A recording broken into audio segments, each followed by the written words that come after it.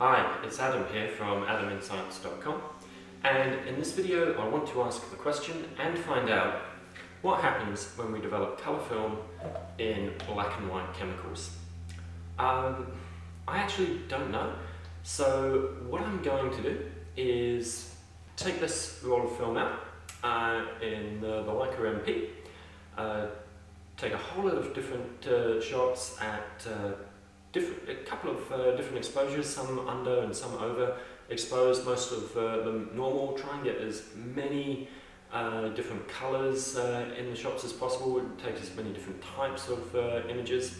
At the same time, I will take a digital image of everything that I'm taking for direct comparison, bring it home, develop it up in the Ilford chemistry and see what happens.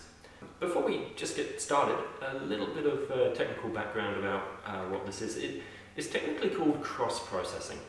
It's a process where you develop a type of film in a different type of chemicals that you were meant to. So, for example, it's probably most well known for processing E6 colour slide film in C41 colour negative chemistry, so taking slide film and developing it in normal chemistry that you would normally use for the negatives.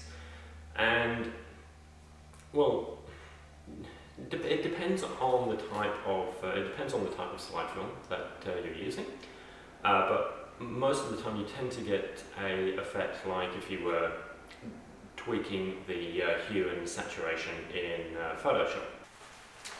Okay guys, so we're back. Yeah, it was an okay day shooting, a little bit warm, but let's see how we go.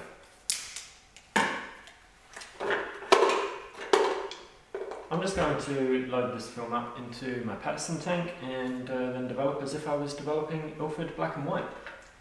Just as a side note, this Fuji C200 is a really sweet film. I used to be a full-on Kodak fan for colour, and I didn't always care for Fuji so much, but I actually really like this film.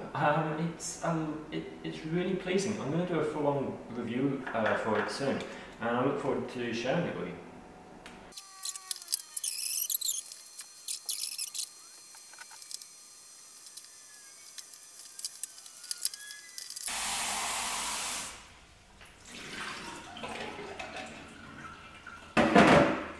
Okay, so I've just finished developing. One of the very first things I'm going to say is, wow, there was quite a strong smell compared to regular Ilford film developing, but now, wow, there's images on the film. There are images on the film. That's incredible. Okay guys, so it was a couple of weeks ago that I actually filmed that section of the video and then got around to scanning the negatives. Just because of a couple of things that have happened in life, you know, work commitments, whatever.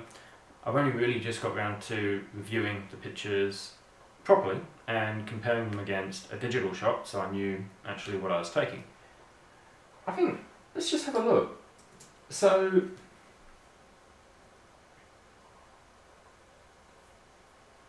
the first thing, obviously, to observe is that all of the colours are skewed.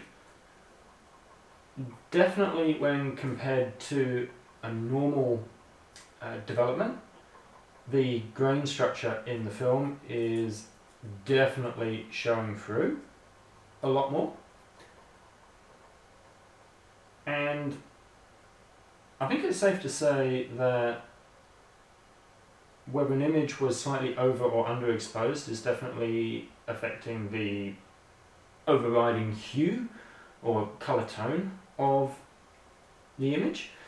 Because what's interesting is that a blue sky is definitely a different colour in different images. Now I know that I was using different shutter speeds as I was taking some of these shots, so maybe that has something to do with it.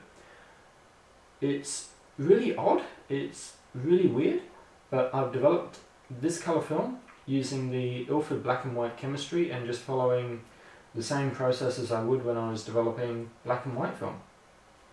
But anyway, my curiosity has now been satisfied. Obviously I can't develop my own colour film to get normal colour images at home in the same way as I do with black and white film. I just can't develop my own colour film that way. And yeah, my curiosity has been satisfied. I always wanted to know what would actually happen if I developed colour film using the black and white chemistry, and I hope you guys have found this interesting too. Sorry about the echo earlier on, guys. I'm sort of in a new house, I don't have too much furniture around yet, so there is a little bit of an echo. But yeah, I hope you've enjoyed this. Thanks guys.